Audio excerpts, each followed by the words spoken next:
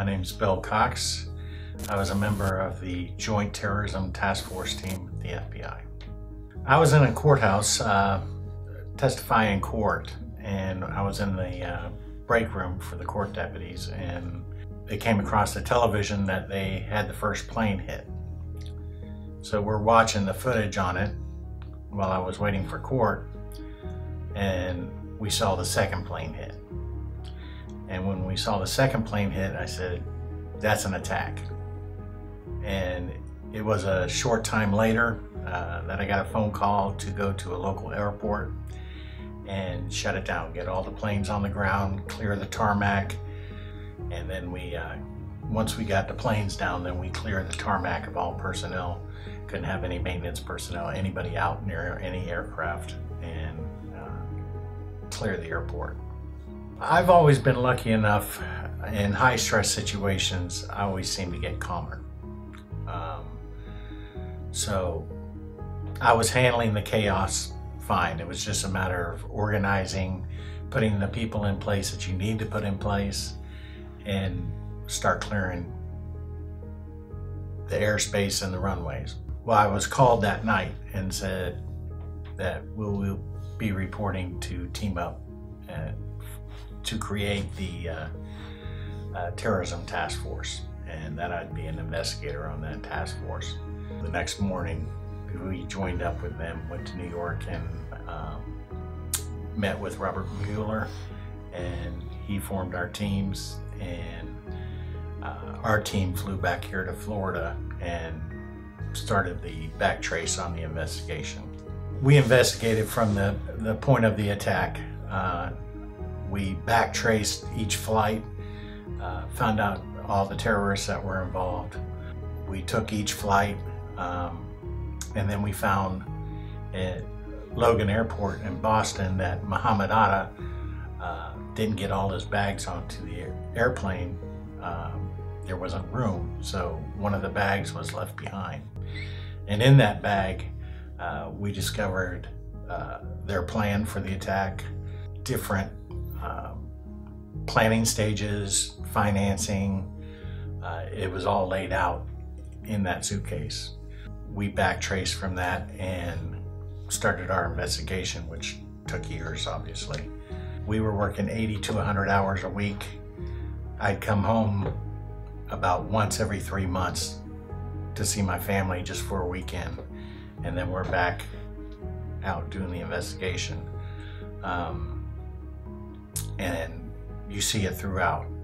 Even the firefighters and first responders that were digging at the site, they're still suffering to this day with diseases that were picked up from all the toxic material from the attack.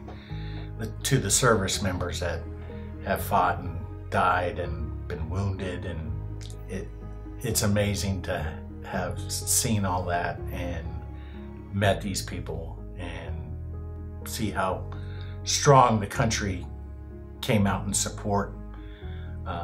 You saw everyone from Congress, everybody on the same steps agreeing, which you don't see these days. But in our history, it's always taken a tragedy to bring everybody together, which is sad in a way. When I felt stressed, overwhelmed from the amount of work we're doing and the amount of leads that were coming in and everything, I had a picture on my desk of the fence line along 9/11, the attack site. It had all the pictures of the victims, all their messages, and whenever I felt overwhelmed, I would pick that picture up and ingrain those faces in my mind and the sacrifices those families had to make. And I think about all the other sacrifices that were being made at that time, from first responders to the military to everyone involved. And I think about the 3,000, almost 3,000 that were killed that day, and knowing also that there was almost 3,000 children that had a parent that was lost. So when I looked at that picture, I saw the faces and I didn't forget. and it gave me the energy and the stamina to keep going through it all. Seeing America as heroes, going out, stepping up to the plate, and doing everything that was needed. And it wasn't just the military or first responders, it was the general public. We couldn't have got as far as we did without tips coming in. And the old saying stands true. You see something, say something. And they did. They reached out. And that's how we got a lot of our leads to follow. And another big one that stood out for me was the capture of Khalid Sheikh Mohammed. He was the architect of the 9/11 attack. And when he was captured through all the investigation with everybody involved, FBI, CIA, military, when he was captured and taken to Guantanamo Bay, that was a big satisfaction in my mind for me. We did our investigation and we tracked down everyone that was involved. We have not caught everybody personally. I may be just a small cog in the wheel, but everybody went out and tracked down everyone that was involved. The financiers, the people involved, the trainers in the training camps for the terrorists, everything. We had a list and we tracked them down. It was the largest attack in the world like that. Largest terrorist attack in the world.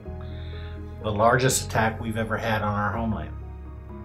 And to not have it happen again, because there are foreigners out there that are looking to do the same thing every single day. And it's those sheepdogs that are out there that keep us protected, that work hard every single day, whether it be domestic terrorists, whether it be foreign terrorists, they're out to stop it. Enjoy the concert, have a good time, but remember those heroes, and remember, kind of like that country song by Toby Keith, you rattle the cage, the big dog will come out, and it won't let it happen again. That's all. This is Bill Cox, and this is my story.